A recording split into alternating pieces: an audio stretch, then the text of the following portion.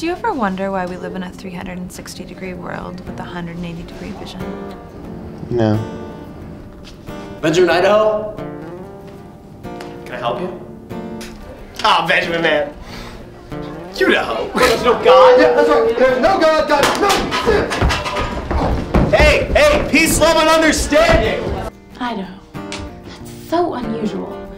And you're graduating this year? I plan to. With a major in, do we have a criminal justice department or something? I'm working on a case. I can't have the distraction. But you just solved the bike jacking. When it rains, it pours. Here's a cash advance. Don't let me down. He was set up, or he's up to something. Oh my God, she's so scary. She's at church, getting religious.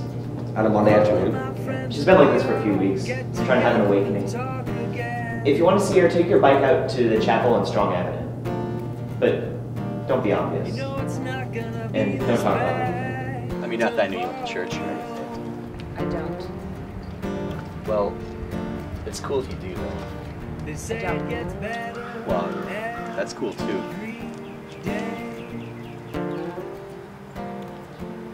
Do you think we're in a relationship or something? Lucy, it's been 2 weeks. Do you need a job?